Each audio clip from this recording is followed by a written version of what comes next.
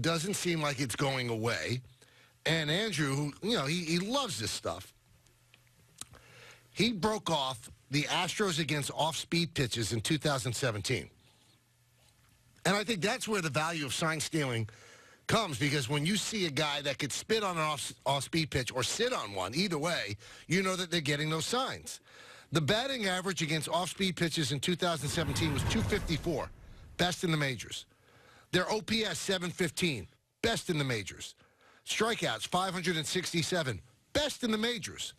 Swing and miss percentage 28%, best in the majors. Now, you can make the argument, I'm sure the Astros, we have a great team. Not that great. Not that great. Now, the owners' meetings are going on right now, and the reason why this becomes a topic again, there's a lot of tension.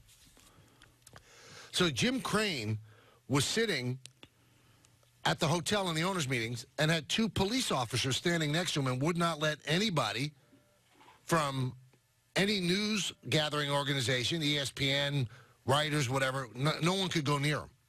Then when he's walking through the lobby, he says to the reporters who descend upon him, if you want to talk about baseball, I'll talk about baseball. I'm not going to talk about anything else. Well, what do you think we're talking about? Bagging groceries? This is baseball.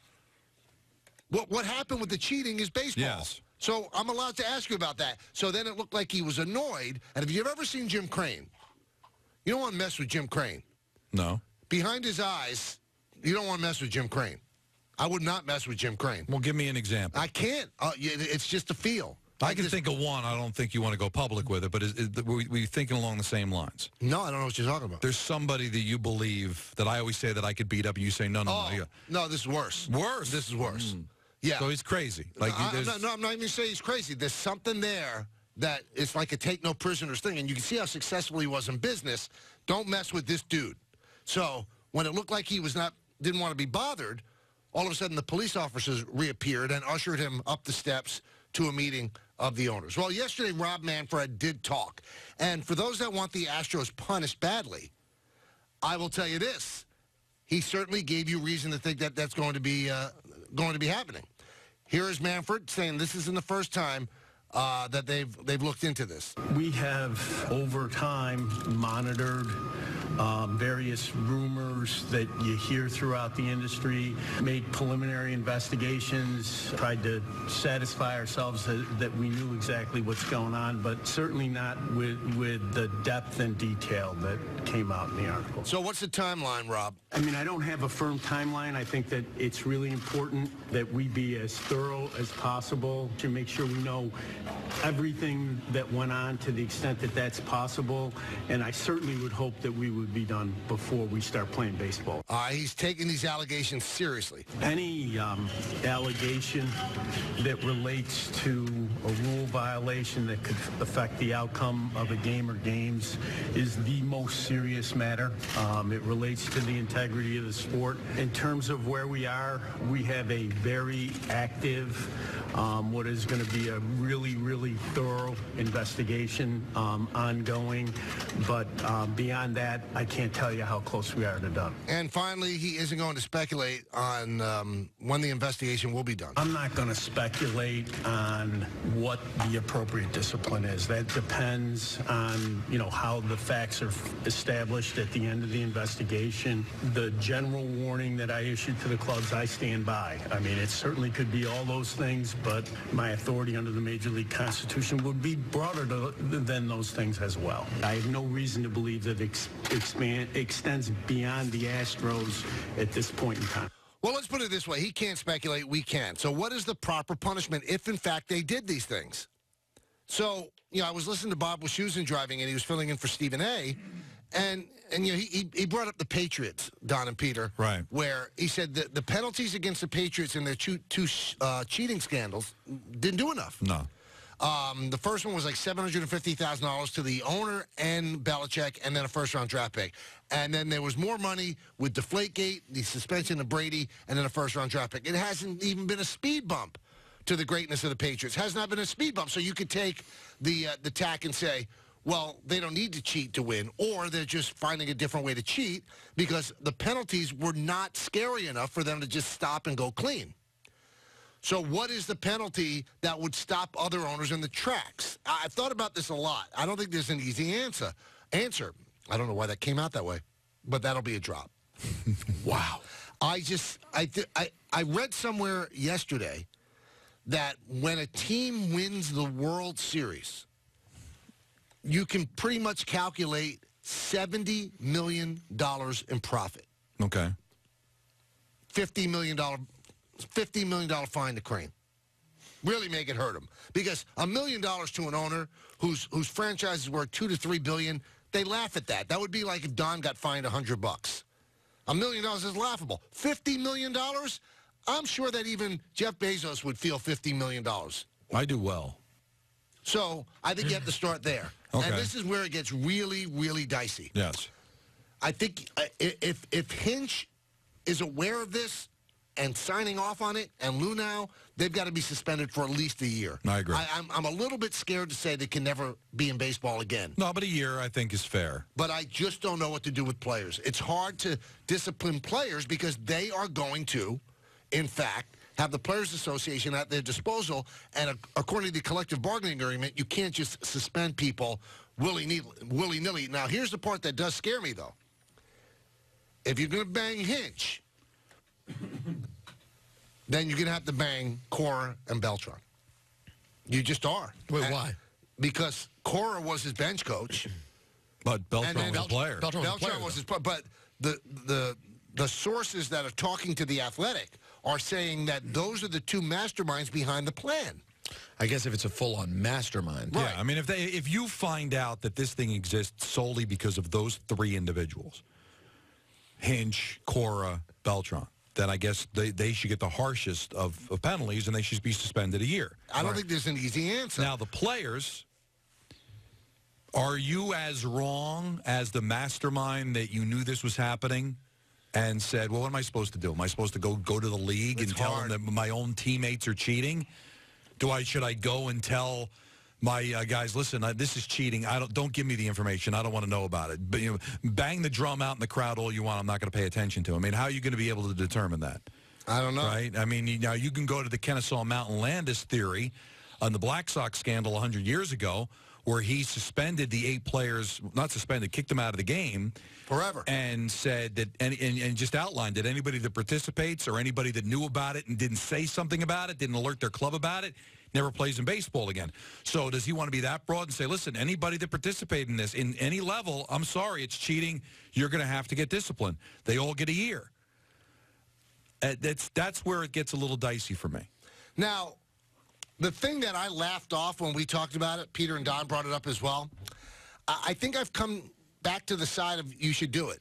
If they're found guilty of this, then their championship should be taken away. I know that's just a nominal thing, but it's an embarrassment to the franchise. They can never call themselves 2017 world champions. Doesn't mean that you give it to the Dodgers. Doesn't mean that they say the Yankees actually... No, the Astros can no longer be a champion in their media guide, in all the record books in baseball. You take that away. Because they got it with ill-gotten gains. Yeah, you have to. It has to be gone now. You just can't count. I was the same way with you because in college it just seemed to be silly. But I don't see any other way around this. I mean, what do you do? You cheated. What do you do with the MVP for Altuve? Because we're not I talking think you got to replay the whole year. It's the only thing you can do. You start at the beginning. What if you play it out on a video game from the very beginning? I mean, is that... Or Stratomatic. Yeah. Hey, listen, maybe that's the punishment. I mean, do you sit there and go, listen, since we can't really suspend the players because we just don't know the level of which they were involved or how much they were involved, but clearly they knew what was going on, you vacate 2017 in every way, shape, or form, meaning any awards that were won, like the MVP, stripped from Altuve. Yeah, but you didn't take the MVPs away from Bonds and the Cy Youngs away from Clemens. All right, so does that mean because of the mistakes of the past, that's a different commissioner? But those are baseball writers' awards. You can't. The commissioner can't tell the baseball writers to take their awards back. Okay, then maybe you can do is whatever monetary gain those awards got. Like, did Altuve get a bonus because he won the MVP? Then that's his fine. Would you want it then? Would you want the fine to be their salary? Meaning, whatever you made in 2017, you now have to forfeit. I mean, this is the last thing that Rob Manfred wants on Now, the his Players plate. Association may not allow that to happen. Right. Because you already have, like, how much you can, fine somebody and suspend somebody. So this is not collectively bargained, so I'm not even sure they'd be able to get away with anything. Now let me throw this at you, because I thought about this a lot as well. Is this worse than PEDs? Or is PEDs worse than this? No, this is worse, Michael, because it even though we all believed that everybody was doing it, this has to be more wide-ranging than the PEDs. And this is also institutional. This is a team that did it, including management. If I have 2 or 3 people that are PED guys, should it be vacated? My title be vacated? But if I had something that was designed by the team and they benefited from it all year long, and all the offensive players did it, knew it, didn't say anything about it, isn't it worse? I've got to ask David Cohn this. Either we'll have him on the show at some point about it, or I'll just text him or call him and ask him. Would you rather face a guy who's roided up to the gills at the plate, doesn't know what you're throwing, or would you rather face a guy who has no roids in his system at all and knows exactly what you're throwing? I think he'd rather face the roid guy. Well, because I could still strike him out, right? Yeah. I could still fool him and strike him out, but if he knows what's coming. So you can say that that's almost worse. It's bad. I mean, it's they're all really bad. They're all bad. I don't think anybody gets a pass on this. They're all bad. Now, how about the ultimate death penalty for Crane? Do you pull a Donald Sterling on and say you have to sell the team? Now, he would have the shame of having to sell a team, but he'd make an incredible profit. He bought it for $700 million. He probably could sell it for $3 billion right now. Okay, slap on the hand, but he doesn't have the Astros anymore. Would you even think about that? I mean, if you give him a $50 million fine, that should be enough. And then you say that if anything like this ever happens again, you're forced to sell the team. It is a first offense, right? Yeah, but they've been rumored to be doing this. I mean, they are an organization that is loathed by other teams. Bad job by Major League Baseball to wait this long to finally do it. And the only reason they're doing it, I'll give the Athletic credit. If this comes down, the Athletic gets total credit. They're the ones who broke this. They're the ones who got Mike Friars to go on the record and say it. But it still would be a first-time offense. So should he be allowed that second chance like everyone else? And if you got to sell the team, $50 million fine, and if you do it again, you're out. I think I'd be happy. I think you lay it down this way. $50 million fine for the owner. Manager, general manager, suspended a year. And then you figure out what you can get away with the Players Association. But if you could, players had to forfeit their salary 2017. Well, I don't think you could. That one's going to be the hardest to do because of the union. But think about this. George Steinbrenner got suspended from baseball for life. Right. Now, he ended up getting back 2 years later, but suspended for life. He signed away. He still owned the team, but he had no control over it, supposedly, right? And he paid somebody to get dirt on his player. Now, in terms of baseball, to me, this is way worse. So would you want to suspend him for life with a chance for reinstatement in 2 years, 5 years? Could you do that? Where he doesn't sell the team, he's just banned from baseball, right? George still owned the team, right? Yep. He just couldn't be around the ballpark. Would that do anything to Crane? Would it kill him to not be able to go to the ballpark, not be able to be associated with a team, other than to cash the checks? Now, I said it kind of cryptically about, Crane. I think I've told the story. If not, I'm glad I'm telling it again. And if I have told it, then I apologize. David Cohn and I were doing a series against the Astros, Yankees-Astros at Yankee Stadium. And this is when the Astros were tanking, and they were bad. Those 4 years where they had the lowest payroll. They broke everything down to get high draft picks, keep the payroll low. And we made some comments about the process. And the next day, this is at Yankee Stadium, where he has no power at all, whatever you'd like to say. He walks into our booth before a game with a list of items, and he had his PR guy with him, and started telling the two of us what we got wrong. I mean, talk about cojones. Yeah, I think cojones is the word. It's amazing. Yeah. Talk about chutzpah, right? Is that what we said yesterday? I think it was chutzpah. Chutzpah. No, chutzpah. I mean, think about the cubes on this guy. And he's talking to David Cohn, who won a Cy Young Award and has 5 World Series rings. And we were like we were being polite and respectful. He's an owner of a team. We said, okay, thanks. And Even the next day, he was, well, you didn't quite, sorry, we're not doing the broadcast for you, Mr. Crane. But that's who Jim Crane is. He's a control guy. Well, then it would probably would bother him if he had to be away from baseball for any length of time. I've said it before, and I'll say it again. They have to lean on the side of too rough rather than too lenient. They cannot allow this to happen again. Anybody doing it is going to have to immediately stop.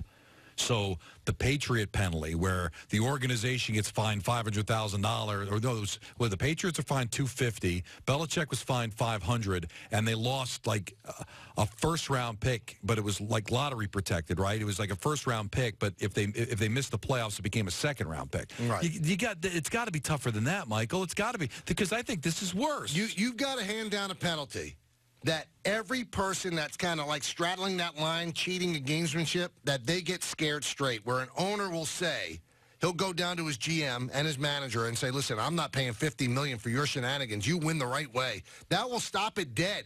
If you hand down a penalty that is so severe that you scare the other team straight, then that's mission accomplished. I don't know if the NFL did that with the Patriots. They certainly didn't do it with the Patriots to the point that the Patriots wouldn't do it again. But there's a lot of things involved there where the NFL probably didn't have a lot of motivation to completely destroy the Patriots because there were allegations that everybody in the league was doing this. The Patriots just got caught. You heard Manfred say he has every reason to believe this is the only team doing it, that this is just an Astros situation. So doesn't that make it where the MLB doesn't have to protect itself from exposing other teams or making it look like there's multiple World Series that are in question here?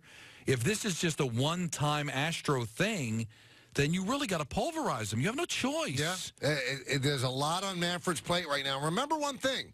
When you're disciplining an owner, this is why this is such an odd thing. If people talk about it with Goodell and with Silver, you're disciplining one of your bosses. He's not an employee of Rob Manfred. Rob Manfred is an employee of the 30 owners in baseball. Jim Crane's one of his bosses. So he's going to have the support of the other owners, too. That's the thing. The 29 other owners are saying, you got to do something to this guy. Right. So and I don't think that this guy has a lot of allies because he's not that loved. And that's why I say that's the difference between this and the Patriots, because Robert Kraft and the Patriots have a lot of sway around the NFL. They've got a huge fan base because of all the championships they won. Michael, where are the complaints going to come outside of Houston proper? If we do this, are we going to get a litany of phone calls from people saying, I'm a longtime Astro fan, this is ridiculous? No. That's not a thing. Let's hear from you, 1-800-919